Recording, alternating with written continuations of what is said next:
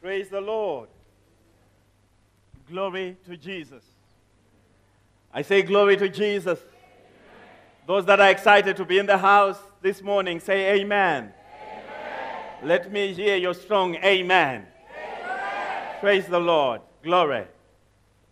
You're welcome into the house of the Lord, Pastor Takunda. Good to see you. Good to have you in the house.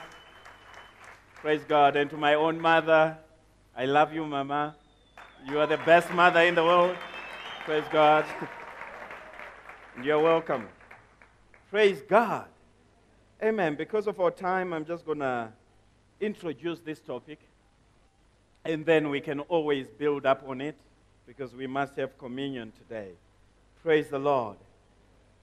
The topic that I'm starting on is called Breaking the Demonic Siege.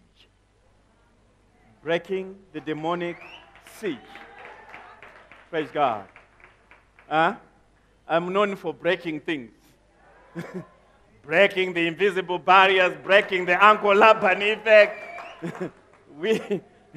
we are always breaking things. So, breaking the demonic siege. You look at the person next to you and say, breaking the demonic siege. Those who like acronyms is BTDS. BTDS. Praise God. Well, last week we started touching on some things which, by the way, were inspirational, and the Holy Spirit just began to build up on the things that we touched on. Praise God. You know, we said last week as we concluded that we need to accept God's word. And we said your situation can change. And I declared last week and I said I'm God's messenger to deliver back to you what belongs to you. We talked about divine health coming back, prosperity, victory, progress. And we touched on the city of Nain. How many remember the city of Nain? And we say that the city of Nain became a place of celebration. There was transformation from the situation that it was where death was occurring in the city. And when God was done with what he was doing through the words of Jesus Christ, there was celebration in the city of Nain. Praise God. How many remember the city of Jericho? And we say Jericho means pleasant. Praise the Lord. And when Elisha had dealt with the situation, the Bible tells us that the land was cured and it became fruitful and the waters were healed. You remember that? You remember that? You remember the story of Samaria? What happened in Samaria? Samaria was under a siege of the enemy. Praise God. But when the prophet of God spoke, he said, by this time tomorrow, there is going to be a change. Praise God, somebody. And 4 lepers that were sitting outside the city, the Bible tells us that they began to challenge the situation. 4 lepers challenged the situation, and when they challenged the situation, the enemy fled from the place. And when the enemy fled, there was liberation in the city of Samaria. And I'm saying your story can change too. Praise God. Praise God. I was listening to a testimony, one thing after another, in an accident, this, that. The enemy was trying to do something. And at some point, that demonic siege must be broken. And it must end. Praise God. The Bible tells us we do not wrestle against flesh and blood. Nothing happens on its own. Look at the person next to you and say, nothing just happens. Praise God. Do you want to tell the person again, nothing just happens? Look at the life of Job. Job is prosperous. Things are happening. God has blessed him immensely. And one day, things just start breaking down. Job had no idea what was going on, but because we have read the book of Job, we know that behind the scenes, there was a devil that was doing stuff. Are you still with me, somebody? If you're still with me, say amen. Amen. Praise God. Praise God. I'm saying to somebody, your story will change in this season. Because this October, our assignment is one. just to break the demonic siege over your life. Praise God. And we will break it for sure. Praise the Lord, somebody. Good. In the Word of God, we see another story. And this is the story of Hezekiah. The story of Hezekiah. The king of Assyria was determined to bring Hezekiah down and the kingdom of Judah. He started sending messengers to speak words to the people. Praise God. Words of discouragement, words of fear, words of sorrow, words of confusion, until the people were totally confused because the things that were being said were quite rude. Even the servants of Hezekiah say to the people, why don't you speak in your own language, because we understand your language? Don't speak in the local language, because the people on the wall are hearing it. And they said, they are the ones that must hear it. Are you hearing me, somebody? And so the enemy continued to do what he was doing. Praise God. Never, never, never, never look down upon words. Look at the person next to you and say, never look down upon words. Praise God. Hallelujah. You know, when we were growing up and somebody told you and said, uchazhuona, or you will see, you had to go and report back home. And tell your mother or your father that that boy there told me that I will see. Praise God. Why? Because words cannot be ignored. You still with me, somebody? I want you to follow me today, because this is the foundation we are laying for everything that we're going to do in this month. Praise the Lord. So never look down upon words. Words created the universe. Spoken words created the universe. The Bible tells us the earth was without form and it was void. Then God said, let there be light. So if God spoke and there was light, it means that words on their own carry power. Praise God. And we saw last week that Jesus, when he addressed situations, what did he do? He spoke words of power. When he got to that young man who was dead, coming out of the city of Nain, what did he do? He simply spoke words. He said, young man, arise. Are you still with me, somebody? Are you still with me, somebody? So words are powerful, and words are important. Never, never ignore words. Praise God. Praise God. Don't be ignorant. Instantly deal with words that are spoken. Don't be ignorant. Deal with words there and there. Look at the person next to you and say, deal with them there and there. Don't be ignorant. Praise the Lord. The Bible tells us death and life are where? They are in the power of the tongue. Praise God. And it says, they that love it shall eat the fruit thereof. When it says death and life is in the power of the tongue, I want you to understand that that scripture is not just referring to your tongue.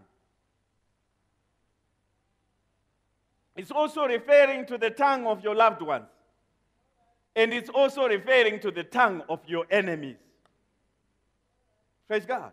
The Bible does not say death and life is in the power of your tongue. It says it's in the power of the tongue. Praise God. Praise God. Which means you cannot allow anybody to pronounce things over your life. You still with me? You still with me? Praise God. Words are important. Words travel in the realm of the Spirit. Words create foundations. Words build buildings. Words create things. Praise God. Praise God. So, when the enemy goes to his altar, what does he do? He is not dancing in front of the altar. He is speaking words. Praise God. What did the prophets of Baal do when they built their altar? What were they doing? The Bible tells us they were chanting the whole day. What were they chanting? Words. Because they understand that words have power. Praise God. Praise God. Witches use words. You hear? You still here? They use what? Words. For them to bewitch you, they must use a channel of words. Praise the Lord. Are you still here? If you're still here, say amen. Amen. Praise God. So words are important, and they must be taken care of at that particular level. Praise God. Eventually, in the story of Hezekiah, a letter is sent to him. And this letter, not by coincidence, contained what? Words. Praise God. It contained words. Now the words were written and recorded. They were no longer just words spoken. Now they are recorded. They are now written down. Praise God. So all words are important, whether spoken or written. You hearing me, somebody? It's even worse when it's written because it's now for posterity. It's going to go on and on and on. So today we're saying every letter that is written against you is going to meet with the fire of the Holy Spirit. I don't know if you're hearing me today. They were now recorded. Let's go to 2 Kings chapter 19, verse number 14. If you're there, say amen. If you're there, say amen. It says there, and Hezekiah received the letter of the messengers, and he read it. And Hezekiah, when he read this letter, the Bible says, he went up into the house of the Lord and spread it before the Lord. And Hezekiah prayed before the Lord and said, O Lord God of Israel, which dwellest between the cherubims, thou art the God, even thou alone, of all the kingdoms of the earth. Thou hast made heaven and earth. Lord, now, I love this man Hezekiah. He has a problem. But when he goes up to God to pray, he does not get there and say, God, I have a problem. I like the other testimony. Are you hearing me, somebody? He didn't go to God to say, God, I have a problem. You say to the problem, I have a God. Huh? So, Hezekiah goes to God and look at the content of his prayer. Somebody must be rebuked right now because you can already see why your prayers were not being answered. Praise God. He goes and he begins to talk to God. I love this. He says, O Lord of Israel, which dwelleth between the cherubims, thou art the God, even thou alone, of all the kingdoms of the earth. Thou hast made heaven and earth. And then he says, Lord, bow down your ear and hear. O Lord, open thy eyes and see, and hear the words of Sennacherib, which he hath sent to reproach the living God.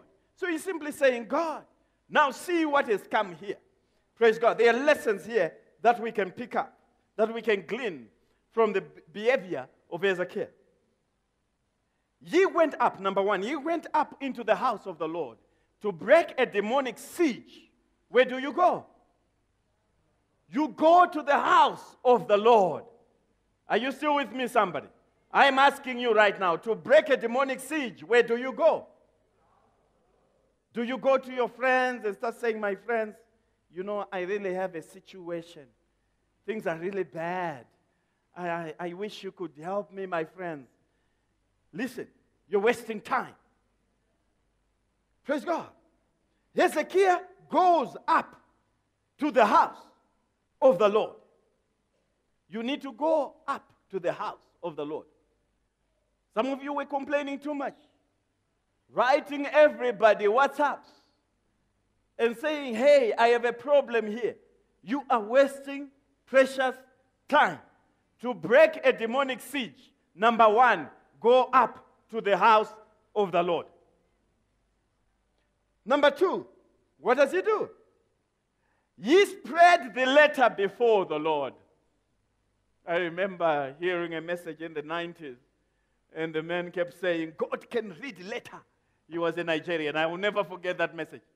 He was saying, God can read letter. God can read letter. God can read letter. Look at the person next to you and say, God can read letter. Tell them again, God can read letter. Nah, you are not hearing me. Shake the person next to you and say, hey, God can read letter. It doesn't matter what language it's written in. God can read letter. If you forget everything else that I say today, just go home remembering that God can read letter. It doesn't matter what letter the enemy has sent you. It might be a letter from the doctor. It might be a letter from the employer firing you. It might be a letter of regret for a job that you were applying for. It might be a letter saying you have failed. I am saying to you today, God can read letter. Iwe. I love a God who is educated. A God who can read. He's not like unto the dumb idols that cannot do anything, that cannot read anything. Our God can read letter. He knows what's going on. Praise God. So Hezekiah does not bother to read the letter to God. He spread it on the altar. And he said to God, open your ears and hear. Open your eyes and see what these guys are saying. And he says, this is a reproach to you, not to me, because I have a God. And he began to say that in the letter they are saying that all the other gods of the nations that we have defeated. And he says, Lord, it is true, but those things were not gods at all. You are God of the heavens and the earth. You rule and you reign. Are you hearing me, somebody? We have a God, people. Our God is attentive. Our God is at work. Our God is ready to rescue us when we must be rescued. Are you hearing me, somebody? There is no devil that can win against you. So you spread the letter before the Lord. Number three, he prayed before the Lord. I say don't waste time talking to everybody. Pray. Go to the house of the Lord. Look at 2 Kings chapter 19. Praise God. Before we go there, how you pray matters. How you pray matters. Look at the person next to you and say, how you pray matters. When you look even at the Lord's Prayer, when the disciples went to Jesus and said, Lord, teach us to pray. What did Jesus say? He said to them, this way you must pray. Our Father which art in heaven, hallowed be thy name. Thy kingdom come. Thy will be done on earth as it is in heaven. He says, begin with praising God. When you miss that, you are missing it.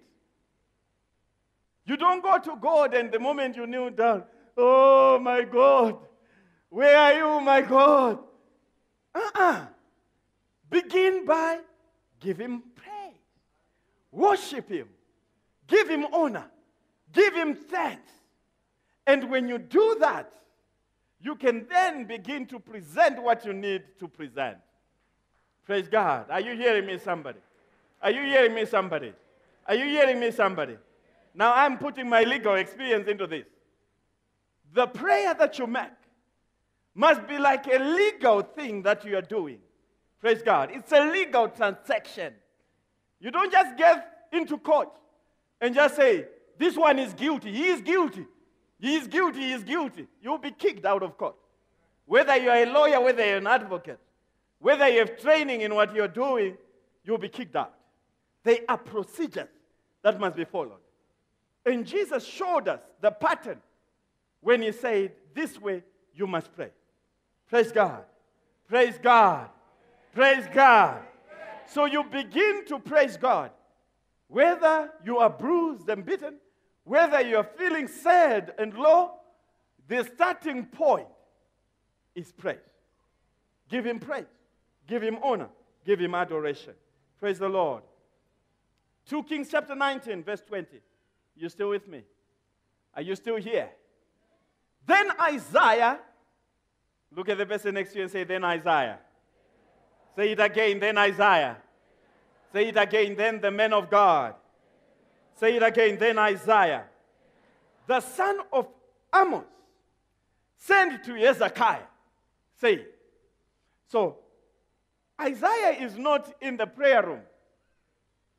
He's not in the place where Hezekiah is praying. But because our God hears and our God sees, what does he do? He sends a message to Isaiah where he was. And the message was, my servant Hezekiah has just prayed a prayer. Praise God. Praise God. Praise God. Praise God. So God does not answer him with a loud voice as he is in the house of the Lord. God does not say, hello, Hezekiah. Ngiyakuzwa, Hezekiah.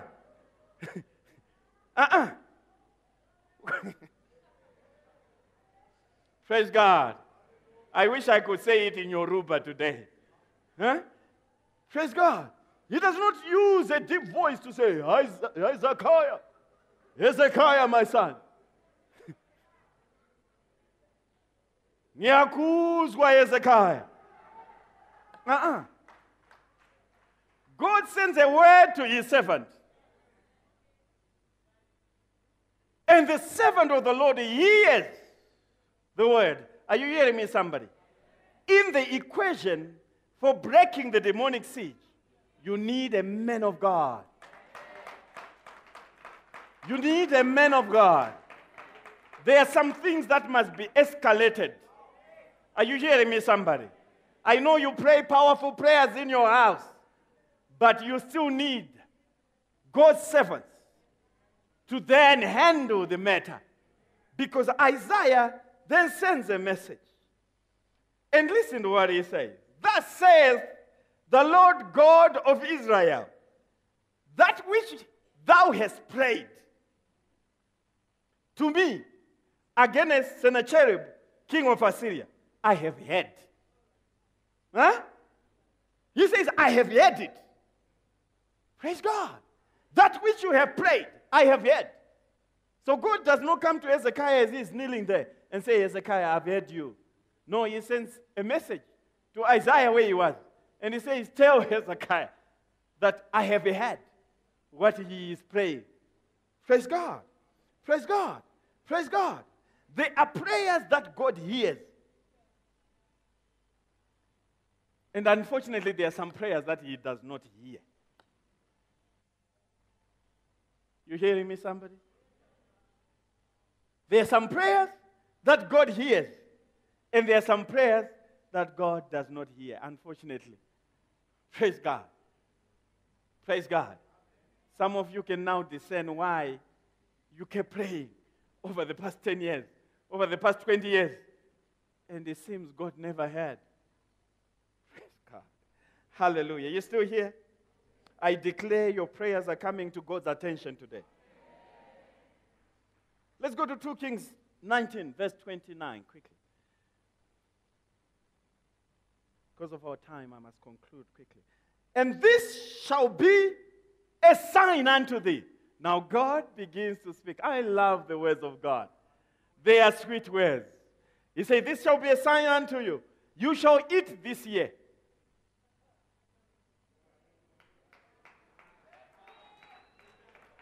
Look at the person next to you and say, I shall eat.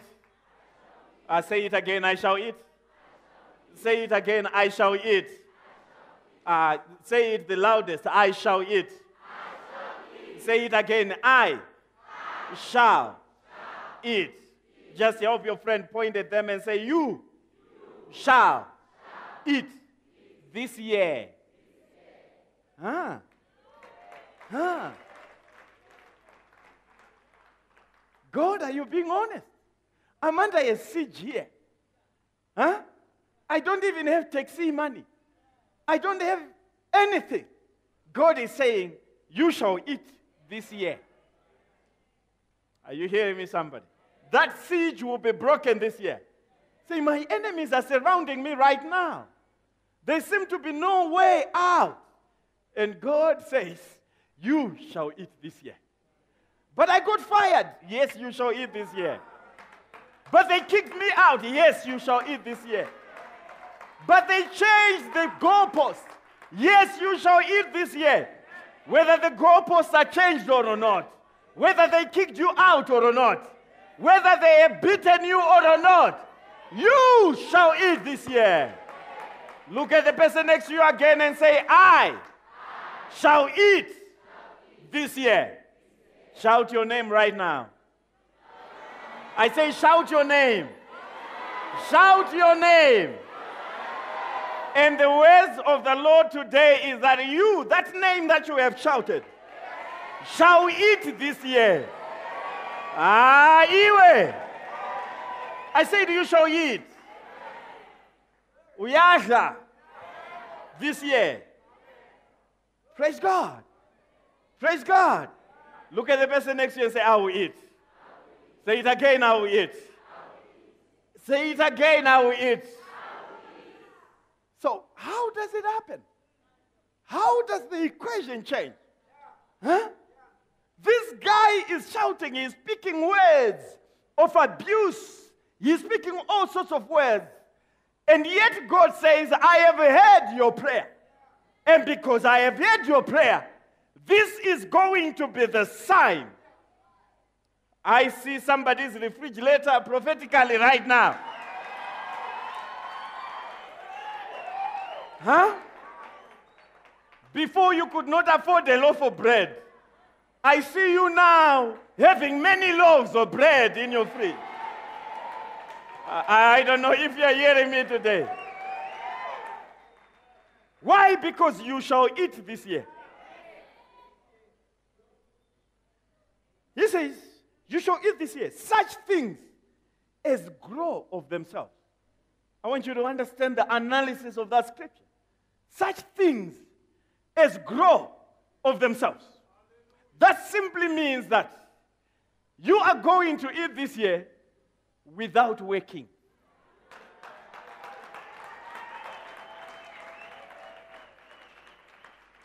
Somebody is saying, can that really happen? Yes. Yes. Yes. Yes. Yes. It can happen. Praise God. Praise God. Praise God. Look at the person next to you and say, this year, without work, things that grow of themselves. Praise God. So it doesn't matter how many cattle you have used this year. It doesn't matter how many fields you have plowed this year. God is saying, whatever you have done this year as a sign, you shall eat that which grows of itself. Praise the Lord. Praise the Lord. Praise the Lord. And he says, in the second year, that which springeth of the same. So something has grown of itself in the first year, and in the second year, so you eat from it, you glean from it. And in the second year, you go back there, and you still harvest something. Enough to eat for a whole year. Praise God. I don't know if you're hearing me today. You shall eat that which grows of itself. Praise God. And he says, and in the third year, sow ye, and reap, and plant vineyards, and eat the fruits thereof. And the remnant that is escaped of the house of Judah shall yet again take root downward and bear fruit upward. I love that. I love that. It means your foundations are becoming solid. Huh? You are taking root downward, which means nothing will move you. And as you are taking root downward, he says you shall bear fruit upward, which means you are enjoying life. You are enjoying life. Praise God. Let me be Joyce Meyer in your life today and say, enjoy everyday life. Praise God. Hallelujah. You shall bear fruit upwards and grow roots downwards. You shall not be moved. No enemy will move you anymore. You are resolute. You are firm. You are put in there. No demon of hell, no manipulation of the devil can move you anymore. Are you hearing me, somebody? Are you hearing me, somebody? So you shall eat this year such things as grow of themselves, and in the second year that which springs from the same, and in the third year sow and reap. Praise God. Praise God. Praise God. And he says in 2 Kings chapter 19, 32 to 34, therefore thus saith the Lord concerning the king of Assyria, ye shall not come into this city. You hearing me, somebody? He says, ye shall not come into this city, nor shoot an arrow there, nor come before it with shield, nor cast a bank against it. By the way that he came, by the same ye shall return. That demon that was threatening you, the Lord is saying today, he shall not come in this city called you. It will not cast a bank. It will not shoot an arrow. It will not do anything against your life. He's saying the same way that it came, the same way it's going back. Listen to me. There is return to sender this Sunday. Whoever was sending stuff to you, to your life, there is a return to sender today. I don't care where they were casting the arrows from. It might be from KZN or from MP or from EC or from EW, whatever. Wherever they are doing it from, the same way it came, the same way it's going back. Are you hearing me, somebody? Whoever was manipulating your progress at work, the same way it came, the same way it's going back. It's going back. Shout back to sender. Praise the Lord. Hallelujah. Glory. By the way that he came, by the same way ye shall return. The same way he came, the same way ye shall return. We are sending Ebola back where it belongs. We are sending that HIV back where it belongs. We are sending that blood pressure back where it belongs. We are sending back that diabetes. We are sending it all back. The same way it came is the same way it returns. It will not cast an arrow in your life. Are you hearing me, somebody? He says, and shall not come into this city, saith the Lord, for I will defend this city. I love that. The battle is now escalated. God says, I will defend this city. God is saying today, you will defend this city called you. You will defend this city called you. You will defend this city called you. I am prophesying right now. You will defend this city called you. It doesn't matter what the enemy was trying to do. God will defend. He will defend this city called you. I don't care what manipulation the enemy was doing in this season. God is saying he will defend this city that is called you. You are heavenly defended. You are heavenly washed. Your season to go forward has come. Are you hearing me, somebody? He says, I will defend this city.